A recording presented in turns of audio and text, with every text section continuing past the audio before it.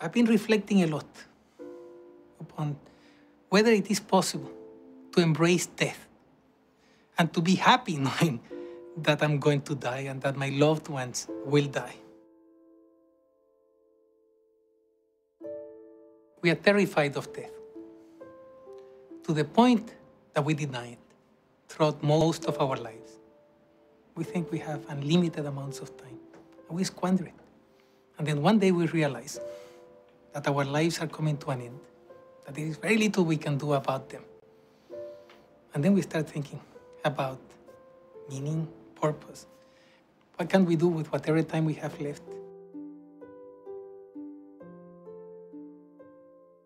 Most of us will die in hospitals.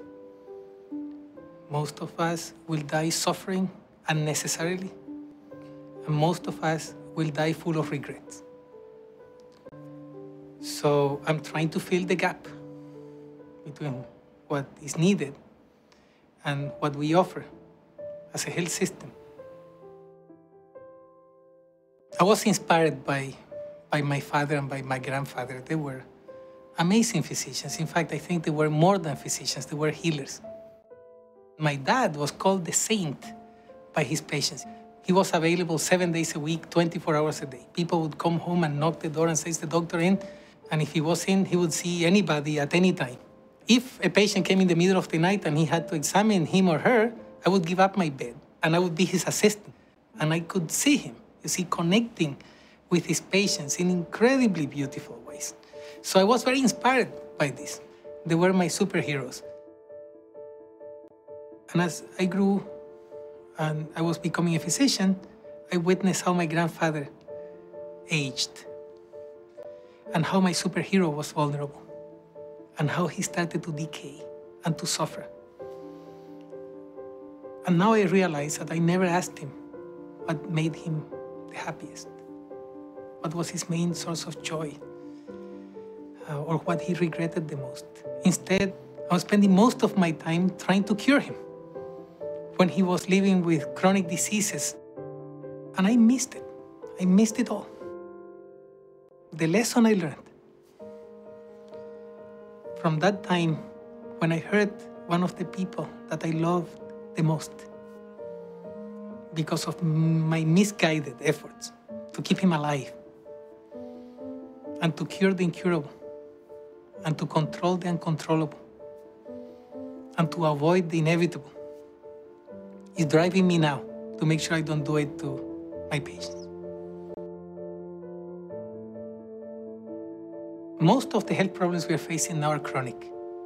And by definition, a chronic disease is incurable.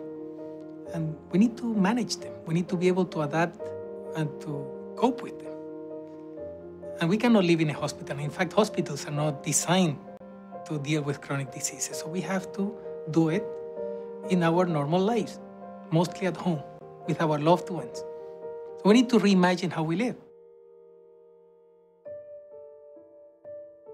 When my dad died, there were probably 3,000 of his patients at the funeral. And they said something that still haunts me. They said, if you could be one fraction of the doctor your dad was, you should feel blessed.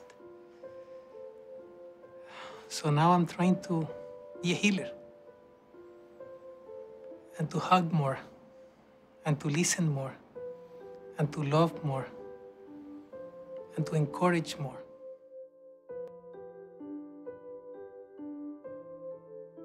How would we live our lives if we were fully aware that we are mortal? What if we realized that we're going to die sooner than we think? What if we accepted it? I feel that we would be liberated. Liberated to concentrate on what is meaningful to us. Free to focus on what makes us truly happy. Free to love each other more. Free to get rid of our regrets. Free to connect with each other and make sure that together we can have the longest, happiest possible lives.